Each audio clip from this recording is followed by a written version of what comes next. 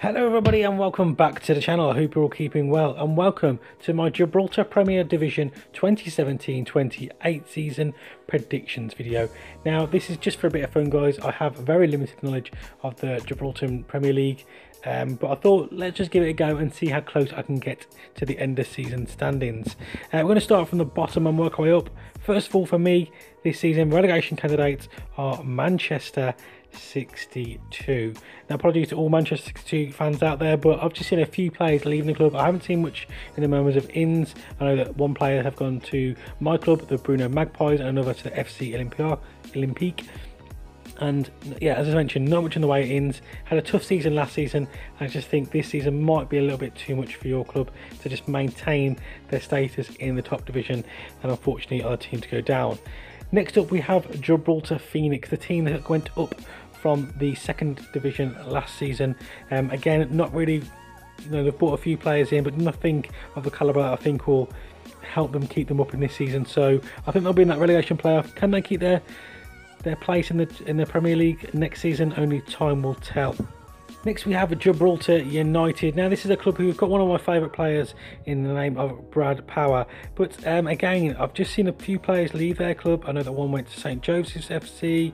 And just again, not much movement that I've seen. It might have happened on the inside. So I just think it's going to be a really tough season for them this year, and not really making any headway in the transfer window. It just seems that they might struggle and possibly fritter towards the end of the season with the lack of depth in their squad.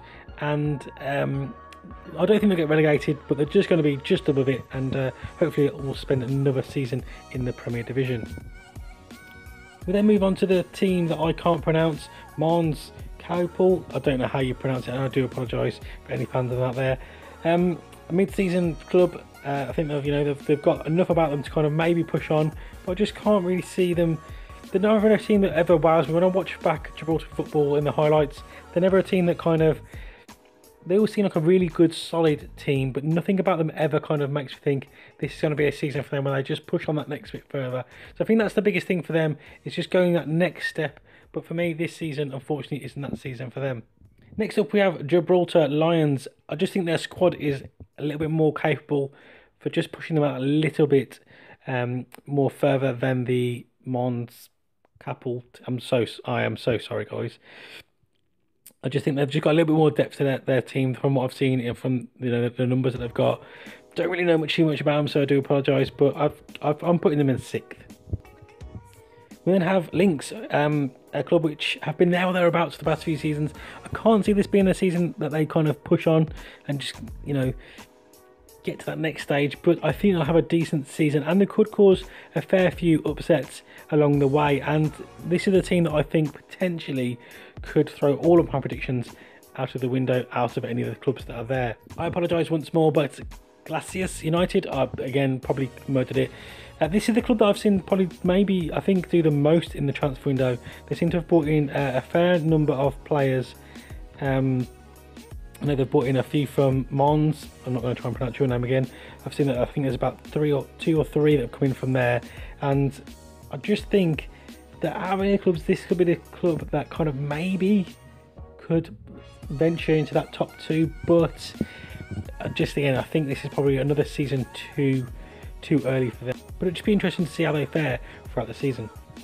Now next up might be one that shocks a lot of people, but I've got Europa finishing in 3rd. Obviously the massive loss of Liam Walker in the off-season. They have tried to strengthen them, and they've brought in a fair number of players. I know they've brought in one from Canterbury City. They've brought in one from a few of their Spanish teams, like Luja, I think one was called, Los Barros, I believe another one. And they have tried to strengthen with the departure of such a big player. But for me, I think last season they did tremendously well, obviously beating Lincoln Red Imps to the title, breaking their run of 7 or 8 years on the trot, which was quite pleasing for a lot of Gibraltarian fans out there, especially the neutrals. But was it one season wonders? Well, hopefully they'll prove me wrong, but for me, I think they're going to finish 3rd this season. Okay, in 2nd position, to much of your dismay, I think it's going to be St Joseph's FC. Again, a team that have lost a fair few players actually, in this transfer window. I did see that there's quite a few players. I think they've released a few on frees, and I know some of the lower league Spanish tiers have come in. But again, I've seen a few players come in on a free transfer. One I think came in from Gibraltar United as well. And yeah, I just think that they've got, from what I've seen in the activity, and they impressed me quite a lot last season from the highlights that I've seen throughout the year, that this club is the club that possibly potentially could disrupt that kind of potentially, you know, formidable force of Lincoln Red Imps in the next few, if not next season.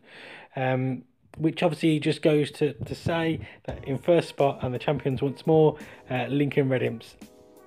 Obviously one of the biggest clubs that there are out there now really in Gibraltarian football. Again, they've strengthened in numbers. A few of the fringe players were let go. They've bought in again well. They've got such an array of you know of talent really there. It almost seems like they've always got, like, you know, 2 if not 3 players for each position, and I think that's just kind of a massive plus for them. Obviously the fact that they've been champions for quite some time, it just means that they can, you know, they've got the kind of power, I suppose, to bring in the players. If you know, if somebody does want to come into Gibraltarian football and a player like Lincoln Red Imps comes in for you, it's quite hard for them to turn down.